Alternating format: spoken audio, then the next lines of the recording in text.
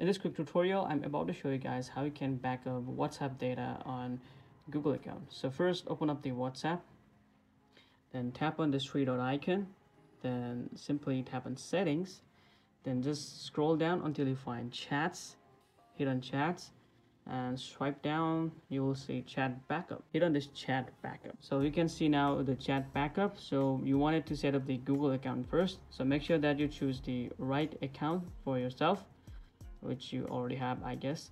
So here is the Google storage that you guys have right now. I am using the free plan, and you can see that it's using 5.9 gig. Tap on automatic backups, then choose this only when I tap backup, or you can choose whatever you wanted to. All right, so you can also now include the videos, and also you can also enable if you guys wanted to backup using cellular data.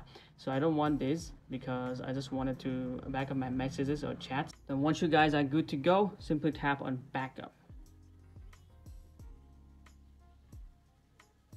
And there you go. Now it's setting up the Google storage backup.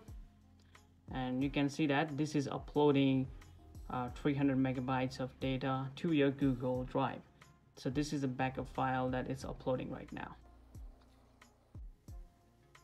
Well, there you go, guys. Now we have backed up the WhatsApp data on our Google account, and this is how you should back up your WhatsApp data on your Google account. Now you guys can use this Google account to restore your backup chats on your WhatsApp. Well, it's as simple, guys. See you guys in the next one.